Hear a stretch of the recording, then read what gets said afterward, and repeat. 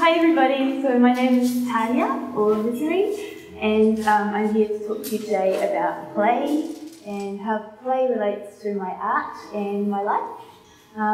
So I thought I'd just start with giving a bit of background history about what I do and how I've got to be where I am so far. So I was born in Queensland and I grew up in Brisbane till I was 12 years old. So I lived in the deep suburbs of Brisbane in the 80s. And I grew up in a house full of sort of costume making and art making, and my father was a builder, so there's always things being built, and my mum was a costume designer, so there's always fabric and glitter and art and stuff everywhere. So I was heavily influenced by my family and my surroundings right from when I was a little kid. And art making for me was always what I did for play. So I had friends and we'd build tree houses and do regular kid stuff, but I was also quite content drawing and painting and being in my own sort of world and making my artwork. So in 1994, my mum and my sister and I moved here to Auckland, and I went to Takapuna Grammar School, which I found a little bit difficult, just being straight from Australia and I guess going into high school, which was a sort of weird time. And everyone was quite cliquey and I didn't really fit. And my mum, knowing that I was heavily into making art and I was a little bit different from everybody else, enrolled me at Auckland Metropolitan College, which was a school in Mount Eden with 100 students. And if you had a particular interest like I did, it was a great place to be because you could do your core subjects but also excel in art and music or whatever it was you wanted to do. So this was a really great time for me because I could spend all my days in the art room, which I totally loved, and there was heaps of other weirdos like me, so that was good. And I also met Elliot Askew, who some of you might have seen his presentation a little while ago, and he was one of my best friends at school and was really, really obsessed with graffiti and tagging and thought it was the best thing in the world. So he would see me doing my characters in the art room, and him and his friends were always trying to convince me to go out painting with them, and I just thought it was totally strange that they were so obsessed with going out and putting their art up on the street and risking getting caught or chased by police dogs, and also staying up till like 5 in the morning and painting along the train tracks when you should be asleep. I just couldn't understand it. So anyway, I started to go out with them to just see what it was like, and it was so much fun. So I guess this was the second part of how play relates to my life and growing up, because to me it felt like the city was sort of my playground, and it was a pure freedom of just going out and getting up to mischief and putting my art up around the street. And this is also how I got my name, Misery. And so yeah, with painting around the street you are expected to have a tag name, which I also thought was really silly. And Elliot had been saving the name Misery because it had such excellent letters. And I remember once him and I had a falling out and he told me that he was going to give the Misery name to my little sister. So she got to be Misery for a week and then we made up, so I got it back again, which was really lucky. So oh yes, so this is a picture of me and some really early graffiti. So these were like the characters I used to do around town that I guess everybody sort of became familiarised with and linked the Misery name to these characters with these big sort of doe eyes. And also at the time I was one of the very few females in New Zealand doing graffiti, so I guess I got recognised for what I did quite quickly, which was cool. And soon after that I started working with Illicit Clothing to produce a t-shirt line. And I was actually living in Australia for a year studying photography while the t-shirt collaboration was all happening. So I remember coming back and for a group exhibition, and I had no idea how well the t-shirt line was going. So I had this exhibition of all the work sold just like that, and people were wearing my t-shirts all around town. So it was just like, wow, this is crazy. It was just kind of blowing up. So I decided to stay in Auckland and work closely with the clothing label and focus on that for a little while. So yeah, it was an exciting time because it felt like everything that I was really passionate about, everyone else was getting it as well, and it was sort of blowing up as a brand in New Zealand and also overseas. So these are just some flicks of sort of old traditional looking Missouri work. So yeah, the clothing label was doing really, really well. We were travelling to the United States quite a lot and showing our ranges at trade fairs, and it was just getting really big, really fast, and for me that was super, super exciting, but also quite scary. And I was finding it a little bit of a struggle in the sense that making art has always been about play and fun for me, and all of a sudden it was something that people expected of me, and it was a job, and it was a lot of pressure and full time. So it was me trying to find a balance between art being purely about play and art being a job for me. And also keeping up with it. I felt like I had to keep producing. I kind of felt like a machine for a while. So after a while of this doing pretty good, I decided that I'd like to have a shop with it. So I opened a Missouri boutique that some of you might remember was just down the road here, and the shop was a huge success. And then after a couple of years, I just decided that I was just really too squeezed by it all and pretty burnt out, and I wasn't really painting much anymore. I was just too focused on the shop and making clothing, and I didn't want to be that anymore. So I decided to close the Missouri boutique and just focus on my art and being an artist. So a little while ago, I went through this sort of a little bit of an identity crisis, I guess. I was just feeling kind of suffocated by Missouri and felt like the brand had sort of taken over who I was as a person and an artist. So I thought the best way to deal with this was by playing dead. So I staged an exorcism to evict the spirit of Missouri out of me so that I could just be Tanja for a while.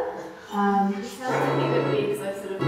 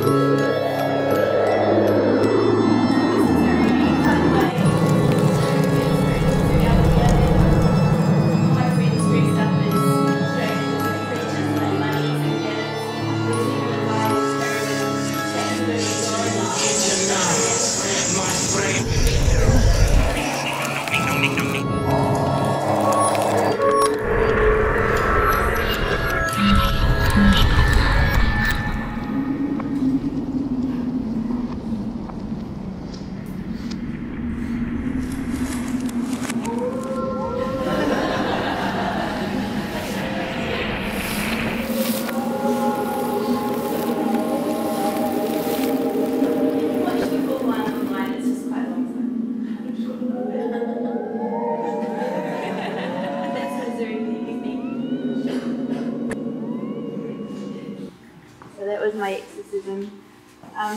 So following that, it was a pretty intense time because Missouri had been, you know, what I did for 10 years or something.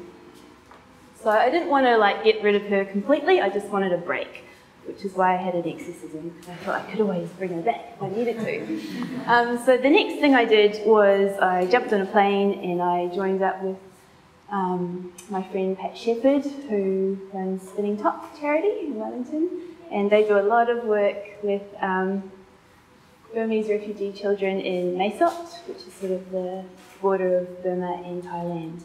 So I'd always wanted to go and do a project like this, and I knew that Pat had been going up to Mae Sot and doing some pretty cool stuff with the kids there. So this was pretty much the best thing I could have done after my exorcism, was go there and just be somewhere completely separate from my regular surroundings and sort of give back and play with the kids and make art and have a sweet ass time. So I did that, which is really healthy and a good thing to do.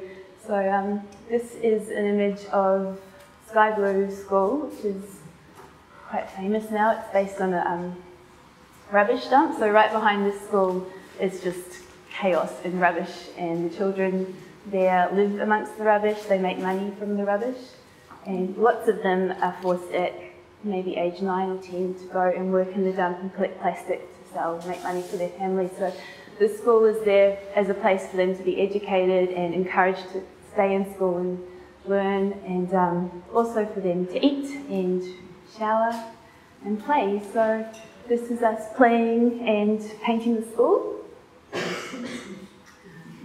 This is at Fumaki School, so I did work at 2 schools there, and this one was really amazing. So these children all live at the school, and we did a series of different workshops. This one was mask making. So we had a mask ball, so for a few days we made costumes and mask making. This is me having nap time with the kindergarten kids after a long day of painting. This was a really great project we did called Painting with Light. So we'd take an exposure with the flash, and then it would be all dark, and I just outline with a light pen of a character.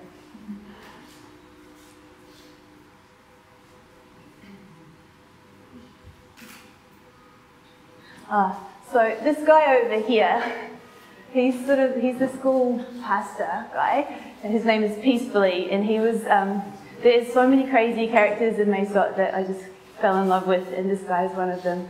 So he runs the school, he's this incredible human being, and looks after 150 children at his school. And he decided he wanted to take me and Pat hunting. So I said, okay, we'll go hunting. So we thought it would just be like, I don't know, going fishing or something like that. But anyway, we're in the back of the truck, dressed in camo gear, all of a sudden driving 2 hours into the jungle, and Peacefully gets out and straps his car battery to his back. And he said, we're going fishing. And this is his way of doing it. So he got in the water and he would zap the water with these rods to electrocute the fish, which there wasn't any fish, but lots of frogs. So they got lots of frogs to make green curry. And we also went for a big hunt through the jungle, but we didn't get any other things, thank God, because it would just be awful. Okay, so after Little Lotus, I sort of fell in love with Southeast Asia and wanted to do more travelling there. And soon after, I got invited by Piaggio to come and do a job in Vietnam, which was really, really cool. I had so much fun. So one day, whilst on a lunch break there, I went for a walk and I came across this guy selling a bunch of little turnips on the side of the street, and they were exactly the same shape as the characters I draw. So I was like, these are great, I'm going to paint on them. So I bought a couple of kilos, and while I should have been painting my motorbike, I started painting these turnips instead, which sort of became the theme for my next body of work. So here's me painting some turnips. Yeah, so this was the next inspiration for me in making my next solo exhibition, which was called Momoka. So I've also, with my artwork, I'm really into storytelling, and I think many of my art shows should probably just be children's books. They all have these kind of fairy tale-like narratives. So this is me painting some work for my Momoka show. Turnip lanterns. So the story is about this little girl whose name is Momoka, and she has been cursed by an evil toad who turned her head into a log. And so now she's a little garden spirit, and she looks after the vegetables and helps grow plants and stuff like that.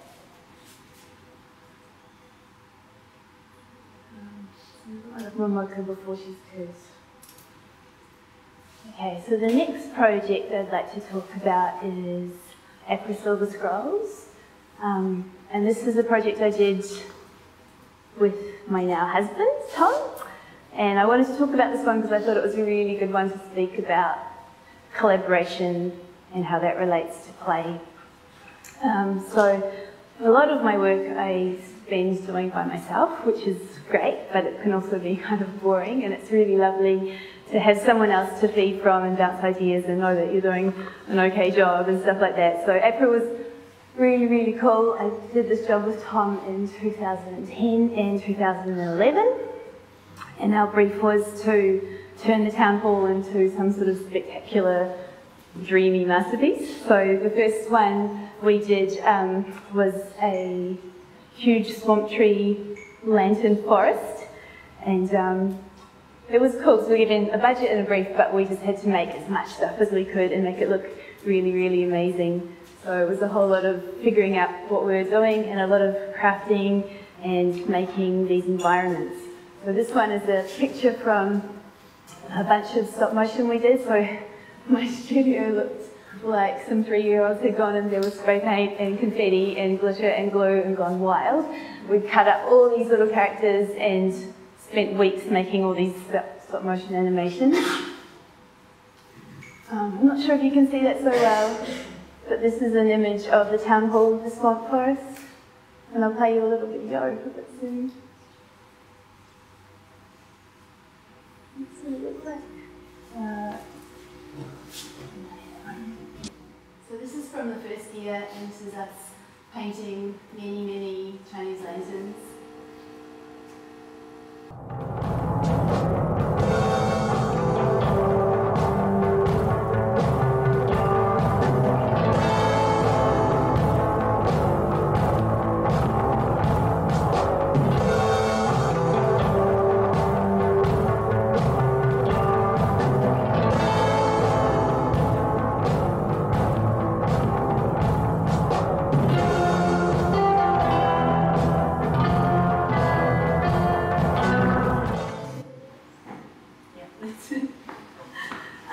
Yeah, so collaboration and play is really important to me, and I want to do much, much more of it. I think it's really fun. I really, really enjoy it. So the next one I'm going to talk about is following my sort of vegetable and garden fascination. A little while ago I met a really great lady, Xanthi White, who's a landscape and garden designer, and I spoke to her about us collaborating together. So we've been searching for a project that we can work together on, and Xanthi won the Japanese Gardening Cup last year and was invited back again to do an environment for this year. So she was, her garden piece was about beauty and to create the most beautiful garden she possibly could. So it had to have water, had to have animals to eat, it had to have flowers and a blue sky. So she asked me if I could create a bunch of little creatures to go within her garden. So this was a really special and fun project. I had no idea how to make these little creatures. They had to stay outside, so be weatherproof. Some sheep. So there's my little sheep right up there, if you can see them. They're tiny. I mean, the scene is meant to look huge, so I had to make them quite small. But it was difficult because I had no idea what it was going to look like. It was just sort of guessing. And she was already in Japan, and I was still making the characters. So it was a bit of a mission to get them done. This is my studio whilst making it all. As you can tell, I kind of live in there when I'm working on stuff. So yeah, my studio is completely covered in feathers and glue and craziness. And my studio, I wanted to talk about my studio because this is my playroom, and this is where I spend most of my time exploring ideas and figuring out new techniques and having fun. I also share my studio with Tom, but he doesn't really fit in there because I'm very messy and I love to sprawl out and make heaps of mess everywhere. Here's some shots of my studio. And then I was just going to play one more video for you.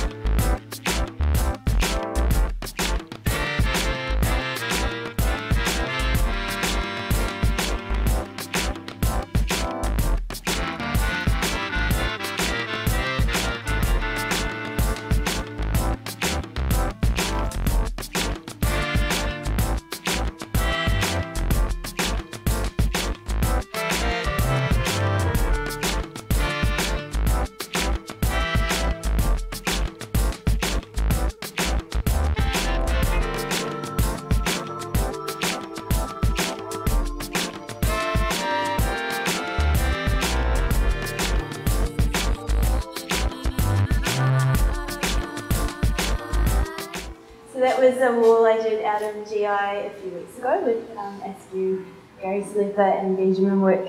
And I guess at the moment I've started to do a lot more graffiti, which is really, really cool. Earlier in the year I did a big world trip with my husband Tom. He's a tattooer, so we have a really cool thing happening now where we can both travel and he can tattoo and I can exhibit work and hang out with other artists and paint, and that's a really important thing to do, I think, living in New Zealand and being so far away from the rest of the world. It's a really good thing to travel and keep connected with people. Even though there's internet and it's easy to find other people doing what you're doing, it's so important to travel and actually meet them and be making work together. So yeah, that trip for me was really inspiring in terms of going back to how I started doing what I do and painting walls. And I was lucky to meet Miss Van when I went to Barcelona, who I'd been friends with for a long time, but I haven't seen her for a very long time. So she's a huge inspiration for me and someone that I was really into her work from a young age. And when I was starting to do graffiti, she was one of the only other females that I knew of that was painting as well. So it's really great to see her work now and how she's progressed and is painting beautiful exhibitions all over the world, which is what I want to be doing too. So future plans is painting a lot more walls, travelling and exhibiting, and creating a passive income from what I do so that I can paint and not get burnt out by doing lots of commercial things. So very soon, Askew and Libby, his girlfriend, and myself are going to be opening a print space downtown, which is going to be our place to do huge screen printing and create a passive income stream so we can focus on painting. Yeah, so that's my talk. And if anyone has any questions, I have a few prizes to give away for the best questions.